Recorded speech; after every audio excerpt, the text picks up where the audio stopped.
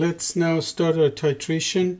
I have actually heated up this flask to roughly 94 degrees Celsius, so it should be enough heat for the ascorbic acid to dissolve. I want to make sure there's no solution at the tip of this temperature probe, so I'm just washing it. Remember, the amount of water doesn't really matter, so this is all good. Now we can start with our first flask. So I'm going to wash the sides of the flask, and now adding our indicator. I've already poured in my sodium hydroxide, but I have to set it to 0 before I start. So setting my volume to 0 there, and now starting the first titration. The solution can be warm, it doesn't impact the mole. So I can see the color changing where the sodium hydroxide drops. So let's go ahead and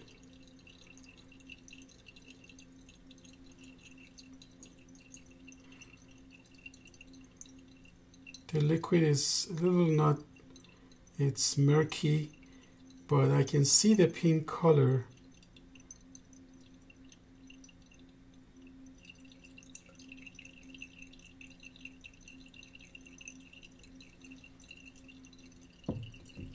See, you could see it too probably.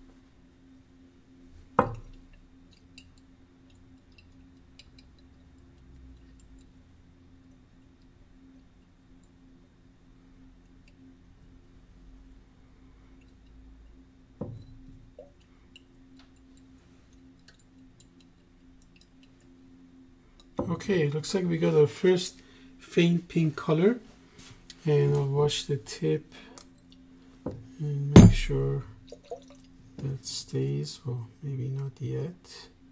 Add like one couple more drops.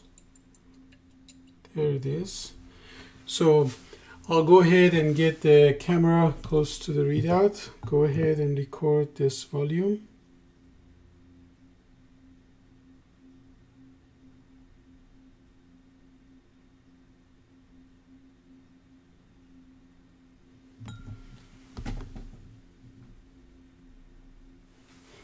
Okay, I'm going to record my volume as well. So we are ready for our next titration. So my second sample. Oops, before I start, I have to fill my sodium hydroxide back to 0.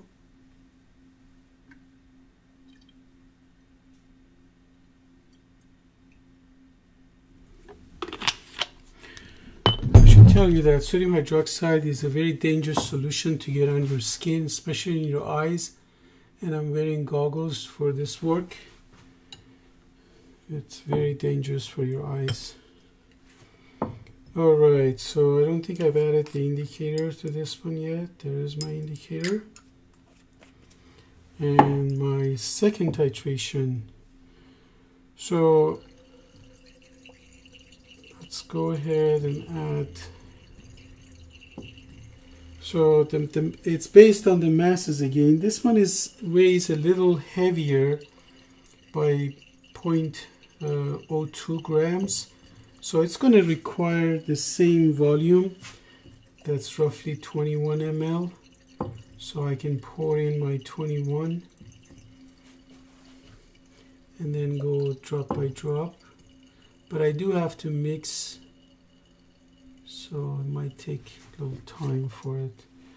There it is, color is gone, close to the end point.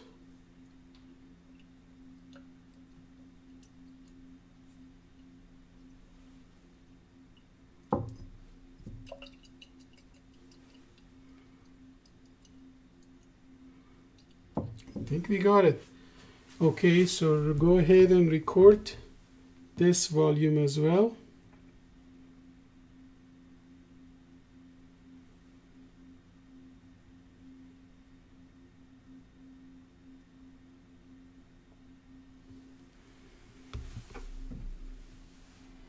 All right, so we did the second one. So I'm going to record my volume. And now we're ready for our last titration, filling sodium hydroxide back to volume.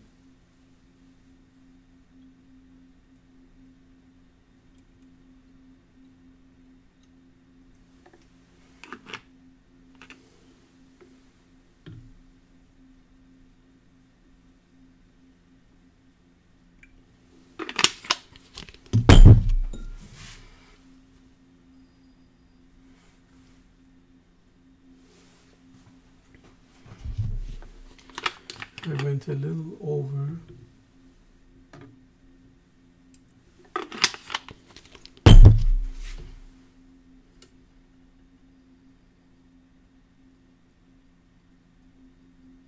Okay, 0.00, good starting point. Adding my indicator. And this mass is a little bit less. So I'm going to add only like 20.5 milliliters in one shot and then go gradually.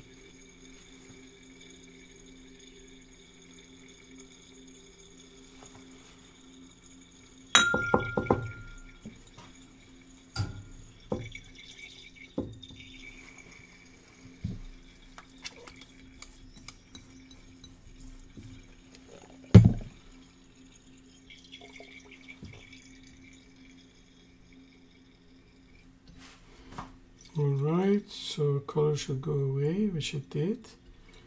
Now adding drop by drop.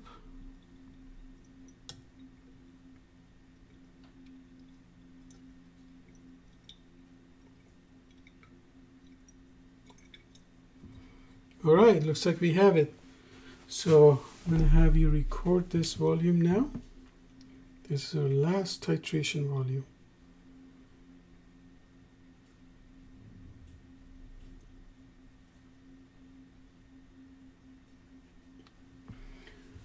There you have it. So please, let's record that before I forget that.